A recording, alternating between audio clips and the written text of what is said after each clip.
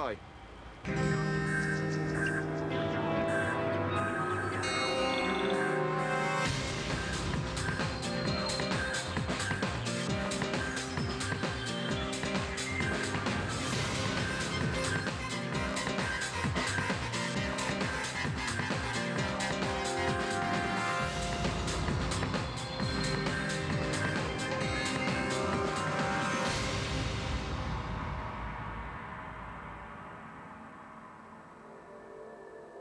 And this precious creature is a baby broad-headed snake.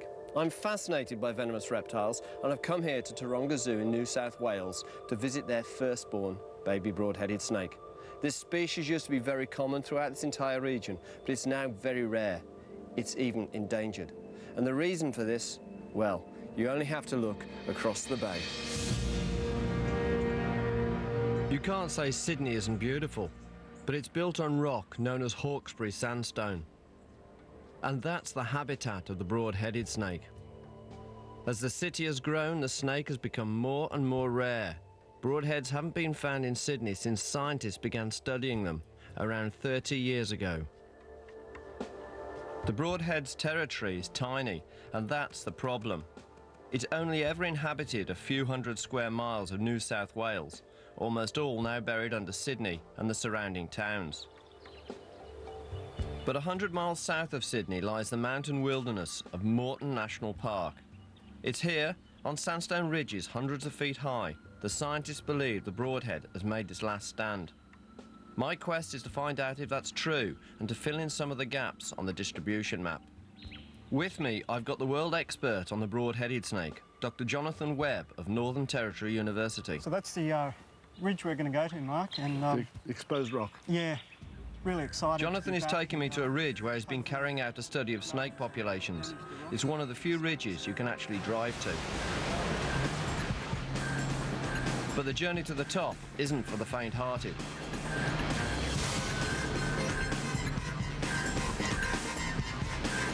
On the ridgetops, broadheads will hide for weeks waiting for prey under flat rocks that retain the sun's heat. If disturbed, they're highly aggressive. A bite could be extremely painful, though probably not fatal. I'm more likely to die looking for them on these dangerous ridges. There's some flat rocks down here, John. Yeah, a bit close to the edge for my liking. I don't think you'll get me down there. Look, I'm built for just this sort of thing, fitting into little gaps. All right, well, I'll watch you from up here if you don't mind. Well, I'll have to have somebody up here to pass the snakes up to if I catch them. I don't want to drop anything down there because it'll go on forever. Weathered slabs of sandstone or bush rock are the snake's hiding place. Oh, he's not under that. It's illegal to remove bush rock, but people do to build rock gardens. No. Any snakes? Not so far. No. Can't get too excited down here, because if you found something and you jump for joy, you disappear over the edge. For 8 years, Jonathan has inserted an electronic tag into every snake he's found on this ridge. By recapturing tagged snakes and comparing new data with his records, he can monitor population numbers and growth rates. No. Yeah! Small eye. Gotta be careful with these fellas, haven't you? Yeah, they've killed a couple of people in Australia. It's an Australian small-eyed snake, not a broadhead, and it packs quite a punch. They don't look like much, but they've got very powerful venom. I've tagged over 100 of these snakes in the last 7 years, so I'll just give it a quick scan. Well, you've got him there. Okay. Looks like a new animal. Okay. Jonathan's been coming up here with his study of broad-headed snakes, and of course he meets a lot of small-eyed snakes as well. And all his snake rocks are numbered, and this small-eyed snake turned up under rock 191. It's a new snake. He hasn't met this one before. It's not tagged. So consequently, Jonathan can process it, get it into the program, and then we'll put it back underneath rock 191. Nothing. Ants. No. Ants make life unbearable for snakes and lizards, so if you find them, you won't find much else. That's why I'm not keen on them. Oh, it's one of those flat spiders that jumps on you and bites you, there. These are quite wicked, aren't they? I wouldn't touch it. Some people are really affected by the venom and they just start to lose skin and flesh. Oh, yuck. Yuck. Nothing. I reckon we should go down to the pet shop in Sydney, because that's where they might be. I'm disappointed that in such ideal conditions, in such a good study site, we haven't found a broad-headed snake yet. I just hope that they haven't been disturbed or removed. Last time he was here, Jonathan found 12 broad-headed snakes. He's convinced he knows what's happened. And you can see this one's been broken. Someone's lifted it up and it's broken. Who's likely to have done that?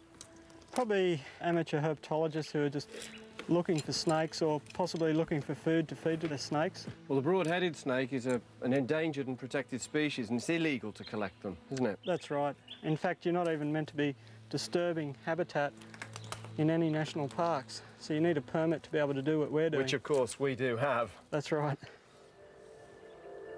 We can try climbing up this knoll up from here. Yeah. Might be a couple of rocks up there we could lift. That they haven't thought about? Yeah. All right. Let's get at it then. It looks as if Jonathan's right. The snake population on the main ridge may have been cleaned out by collectors. Oh, it's a long way down there. I'm hoping they decided against risking life and limb to climb this knoll. Oh, diamond python! Oh, hey. What a catch! Go on, it's your snake. You found it. It's the python you find in this part of New South Wales. And that's a really nice capture, that. Wow. It was heading off. Jonathan saw it heading away and it was just uncoiling, wasn't it? Yeah, just uncoiling. And that is beautiful. He got you too. Oh, he bit me, yeah, but so, it's only a python. But it's a good-sized animal. Yeah. I'll record and photograph the python later, but finding it the moment we stepped onto the knoll has to be a good omen. So snakes are coming out? Yeah. Oh, there's about 3 slabs here, but they're in the shade now, so... No. No. There's one rock over here I might turn. Go on then. It's in the sun, so I could get lucky. Well, that's more promising than the ones I checked. Oh, ants. Ah. Another ant's nest. That's always a bad sign. Oh, broadhead! I've got a broadhead! Oh my God, I've got one! How about that? No, my little friend. Well, there we are. Only a few feet from where we got the python. I don't believe it. How about that? This knoll was great. And it's one of your tagged ones. I can see a tag in the side. Yeah. All right. I'll give him a scan. You can leave him in the bag. You're going to scan him in? Well. Yeah, you'll scan through the bag. There we go. Anyone finding this snake would realise that this is actually a snake from a research programme. And to remove snakes like that, you couldn't do that ignorantly. You would know you were taking study animals. Oh, this is a good one. I last caught this snake in 1995. And at that stage, he was 44.5 centimetres snout vent length and weighed 24.8 grams. So when we measure and weigh him later, we'll be able to see exactly how much it's grown in 5 years. Well, that's pretty well done. A diamond python 3 feet away from a broad-headed snake. I mean, it doesn't come any better than that. It doesn't. It doesn't. That is a drop. Look at it.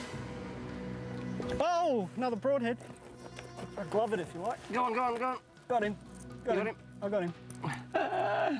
I'm getting lucky. That's why you wear a glove. That's why I wear a glove.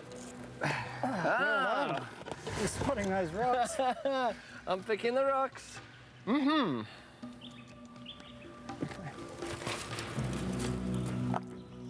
Look at that flattening of the head, the threat posture. This is a snake under threat because it's only hanging on in this sort of a location. It's quite dangerous to get up to the point we're at now, and that is protection for the snake because people think twice about maybe coming up here. Coming up. Scientific study of snakes can only proceed slowly. Jonathan and a handful of other scientists studying the species don't know how many broadheads still survive. Jonathan believes the broadhead colonies, as yet unknown to science, may exist on ridges so remote that no man has ever set foot there. I'm planning to find out if he's right. But before I do, I have a date with a much more deadly customer. It's not rare, and it's not threatened by man, but this creature threatens the people of Sydney every day. It's the Sydney funnel web, the world's deadliest spider, more deadly than the Black Widow. A funnel web bite can kill a child in a few hours. The only treatment is with antivenom, and the only way to make antivenom is from the spider's own venom, which is collected here at the Australian Reptile Park. I'm going to do something I've never done before in my life, and that's milk a venomous spider. And I'm going to start, obviously, with the most venomous spider in the world. And the first thing you've got to do is annoy him. And then when he rears up, venom appears at the end of his fangs. I can pick it off with this pipette. I'm told if I touch him between the pedipalps, which are his male sex organs, and his front legs, it really gets him angry. I can quite understand that. Yeah, and you can see the venom shining at the tips.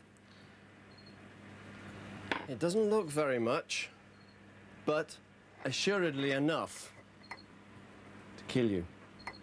Male and female funnel webs both produce venom, but the male's venom is more deadly. As part of his life cycle, he must leave his web and go looking for a mate, and that's when he's likely to end up in your bedroom. To the west of Sydney lie the Blue Mountains. The funnel webs found here are a separate species, and it's not known if their venom differs from that of the Sydney funnel web. The Australian Reptile Park has asked me to catch a large Blue Mountain funnel web so they can analyse its venom. To give me a sporting chance, they've sent along spider expert Ros Whitten. Well, I hope so. It seems to be a good area. Well, this is a very heavy log, Mark, but this is ideal for funnel web spider habitat. We are not going to move this. Probably not. No way are we going to move that. We could try. You try. Up to now, there have been no recorded deaths from Blue Mountain funnel web bites, but more and more people are coming to live here. If someone is bitten, it's vital the antivenom used to treat them is effective.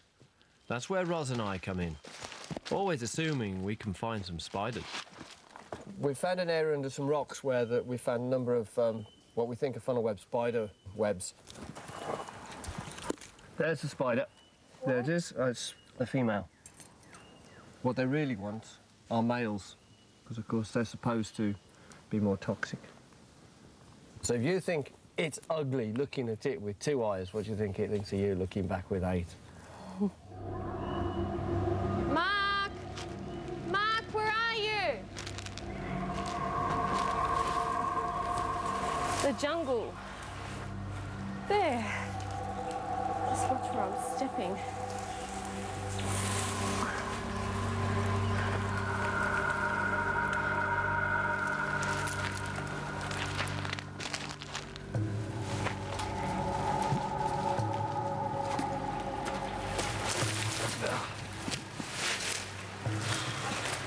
Not a thing. I think this Blue Mountain funnel web is either very rare or fictional. This is supposed to be perfect habitat, and I thought I found a small one earlier, but that was it, and we've looked under, well, I don't know how many rogs and locks for no results. Rogs and locks. That's why I'm going wrong. I'm looking under rogs and locks. At last, our luck changes. Ros and I find ourselves in an ancient area of primary rainforest. Here, strange and interesting creatures have existed undisturbed, perhaps for millions of years. This is a funnel web colony, and these spiders are old and very big. Look at that. There's the fang. I mean, this must be an absolutely immense female. Very big female. I mean, the nest is impressive, but when you see this outside, she shed her skin because this was too small. She's bigger than this now. It's not a hole you want to put your finger down. It just doesn't seem right to disturb this old girl. She's lived here 20-odd years, maybe.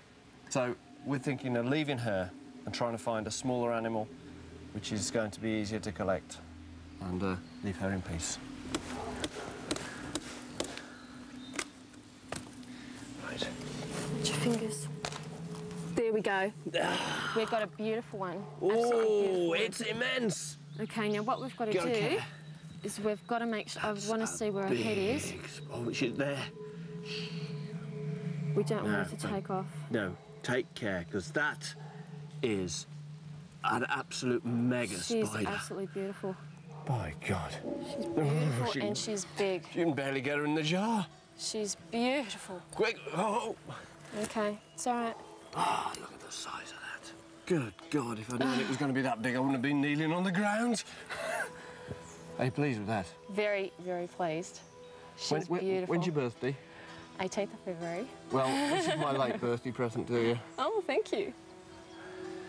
Now that we've got a Blue Mountain funnel web spider, and she's going to be regularly producing venom to save human lives, she won't be harmed. She'll be giving venom quite voluntarily. And looking at the size of her, I think she's probably got quite a bit to give. Does this highly endangered snake still survive on these Lost World ridges to the south of Sydney? Jonathan Webb and I plan to find out.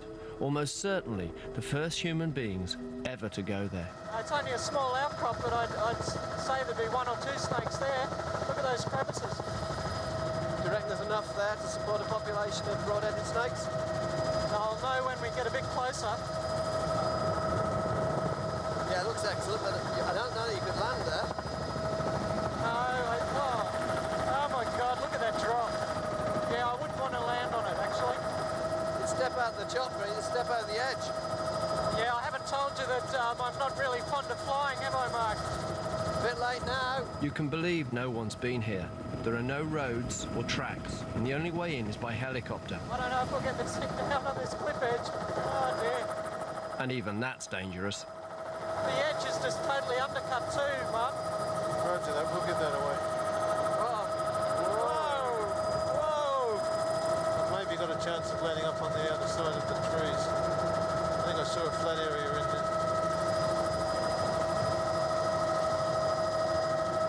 I think this is the place.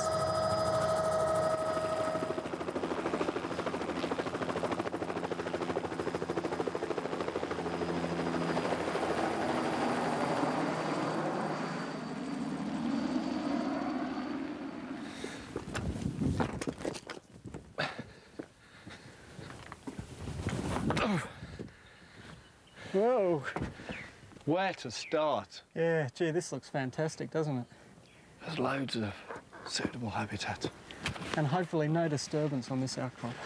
Well, I would think we're the first people to ever come up here. Ah, it's just Come on, magnificent. let's get Let's started. find some rocks. Right, there's some here. Let's start with these. Leanne's got here before us. Nothing. There is no doubt that this is ideal habitat, and it's impossible to imagine that anyone has ever been here looking for snakes. We should have come looking for ants. But as we turn more and more rocks, the shocking truth begins to hit home. There are no broad-headed snakes here. I can't imagine why not. Perhaps it's just this ridge, and we will be going to another. But for Jonathan, it's a shock. In fact, I hardly know what to say to cheer him up. This is much more, well, it's difficult to get to. I just think that they never made it here. Yeah. Hmm? It's disappointing. I know it's disappointing. Come all this way. The helicopter trips have been really valuable in terms of getting to some of these remote locations, finding out that the habitat's suitable but the broad-headed snakes aren't there. So that'll be a great help to me when I come to write my report to national parks. I'll suggest we need to think about ways to prevent access to the sites where the snakes are still found. A second Lost World ridge, and Jonathan is hoping for a change in our luck. But a precarious search produces the same baffling result. No broadheads. In fact, no snakes at all. Were there ever snakes here? If there were, what's happened to them? It could be that the snakes were there and have been wiped out by a bushfire that's come through. The snakes don't disperse very fast. So once you have a local extinction on one of these isolated ridge tops, it's very unlikely that the snakes can get back there by their own means. I came to help Jonathan fill in gaps on the distribution map for the broad-headed snake. We've done that. And what we've discovered suggests the snakes are even more endangered than scientists had previously thought. That means that the few broadheads that are managing to hang on are even more important. We can't afford to lose a single creature from this ravaged world of ours. And we certainly can't allow this gorgeous snake to become no more than a memory. Future generations will not forgive us if we let the broad-headed snake disappear into history. There's a very sad ending to this story. Shortly after filming was completed, the Australian Reptile Park burned to the ground in a massive fire. Over 500 reptiles and all the spiders in the antivenom production program died. However, there is an upside. The Australian Reptile Park plans to resurrect itself and venom production will continue. Now we